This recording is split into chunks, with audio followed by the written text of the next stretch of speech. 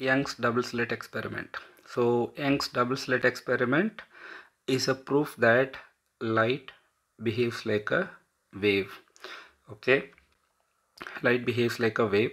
And how does it form interference? Because when light behaves like a wave, and when there are two sources, light from one source and light from the other source interfere with each other through the principle called superposition.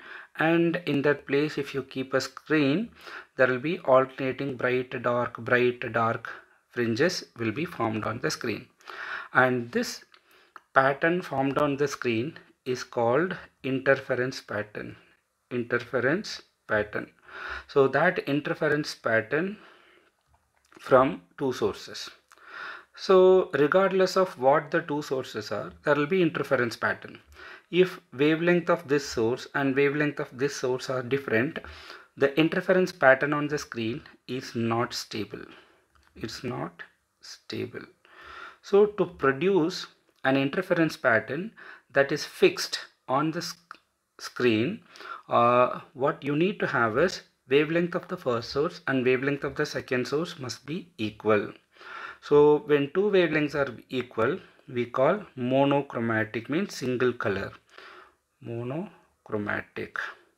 So to produce a sustained interference pattern, that is a constant interference pattern not changing on the screen, these two sources must be having the same wavelength, and regarding the phase, they should have either zero phase difference or constant phase difference. Zero phase or constant phase difference.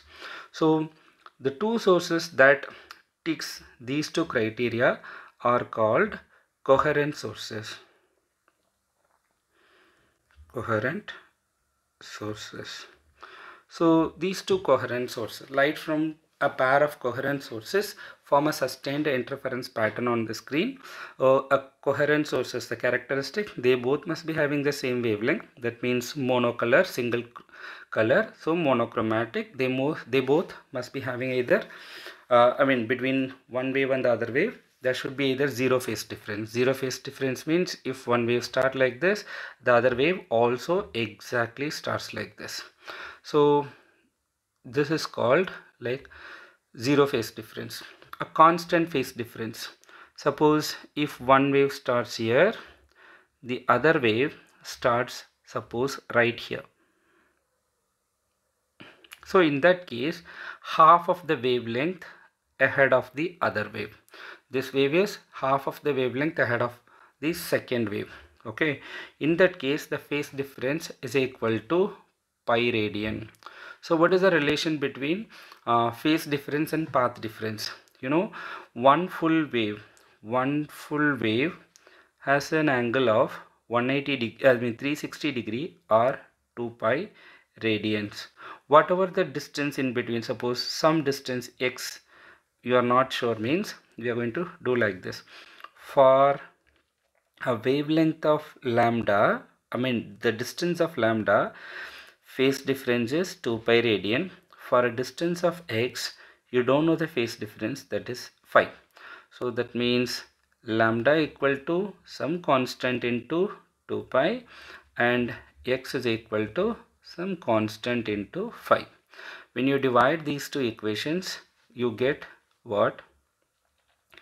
X by lambda equal to 2 pi by phi. Then using this relation, phi is equal to 2 pi by lambda. A small change here. Just a minute. When you actually divide these two, you get something else. So lambda by x is equal to 2 pi by phi. So this is the thing. So phi equal to 2 pi by lambda into x. 2 pi by phi equal to 2 pi by lambda into x. If you know the path, this is path difference. If path difference is given in lambda and phase difference will be obtained in radians. See, for example, a path difference we just said, no? Suppose if one wave is like this, the other wave starts like this. So you know that this is 0, this is 90 degrees. So this is a sine wave. You forget about this part. This is a cosine wave. The angle between sine and cosine wave is 90 degree. We know that. So the path difference is lambda by 4. So lambda by 4, because 1, 2, 3, 4. So it is lambda by 4. In that case, if you substitute it here, phi equal to 2 pi by lambda into lambda by 4. You're cancelling it. So that means 2 pi by 4. So which means pi by 2 radians. So this is how we find phase difference or path difference. Or if you can also find x, the path difference.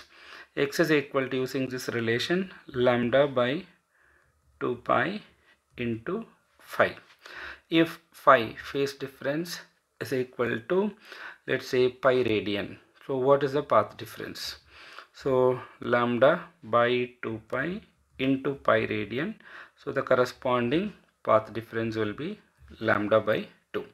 So we can find phase difference, path difference using this relation. So at least 2-3 questions have been asked in the past years. So try to remember these two. In the next or in the following video, we'll be discussing about the interference pattern or Young's double slit pattern.